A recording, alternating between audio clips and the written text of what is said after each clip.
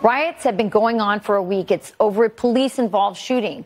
Now, we've seen the same thing here in America, and we all remember the Summer of Love when BLM rioters torched police precincts and small businesses. This is what happens when a country loses faith and loses patriotism. Now, we're not France yet. There are still strong pockets of people in this country who love America with their whole heart, who have roots in their community and have faith in a power greater than themselves.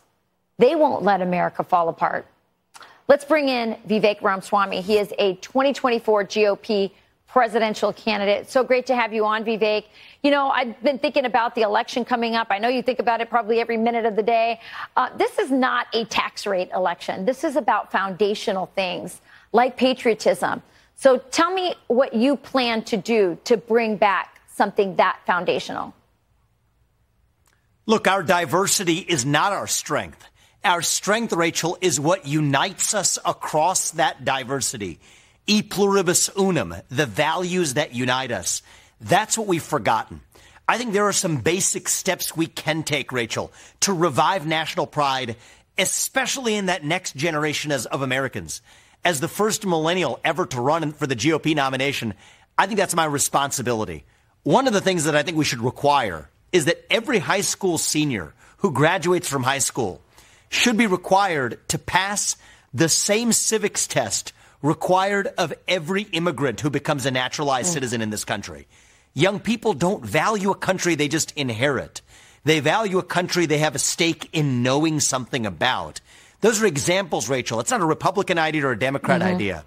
We're going to have to think outside the standard partisan and identitarian boxes to ask ourselves how our kids' generation will once again be proud of the greatest country known to mankind. That's the United States of America. You know, Vivek, there's no doubt that so much of this lack of patriotism, lack of knowledge about the things that you talk about, our Constitution and our history, is happening in the schools. Now, you say that you want to chop off the head of the snake.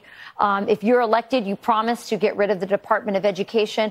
But aren't the teachers' colleges also a place where we're training teachers to then go out into the schools and create new activists, social justice warriors, instead of educating our population? You're right that the problem is pervasive and there is no silver bullet. I think there's a role for everyone to play. It's just that I'm running for U.S. president. I'll tell you what the U.S. president can do that's most effective. Shut down the Department of Education that uses that money as a cudgel to get local school districts to adopt toxic and racial agendas. Instead, give that money back to those schools to fund underfunded school choice programs in those states. But it's going to require a comprehensive response. And I think part of the problem, Rachel, is especially you're pointing to the right frontier, our schools. When young people no longer learn the rights that they even have in this country, most young people couldn't really enumerate what they have in the Bill of Rights now. Then when you take those rights away, they don't know what they've lost. So this is actually part of the path, not just to a country that's no longer proud. It's the path to an authoritarian state, because what does an authoritarian state require? It requires a population that didn't know the rights that they actually enjoyed. That's what history teaches us. So the loss of freedom and the loss of national pride, they go together. And it explains why it was young people that I thought would rise up the most under all these authoritarian COVID rules.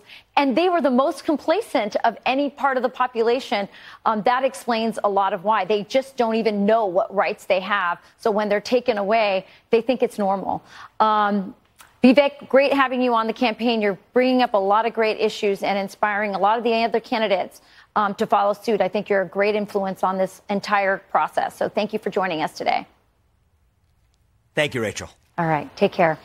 Well, as you know, tomorrow is the 4th of July, so don't miss the big Independence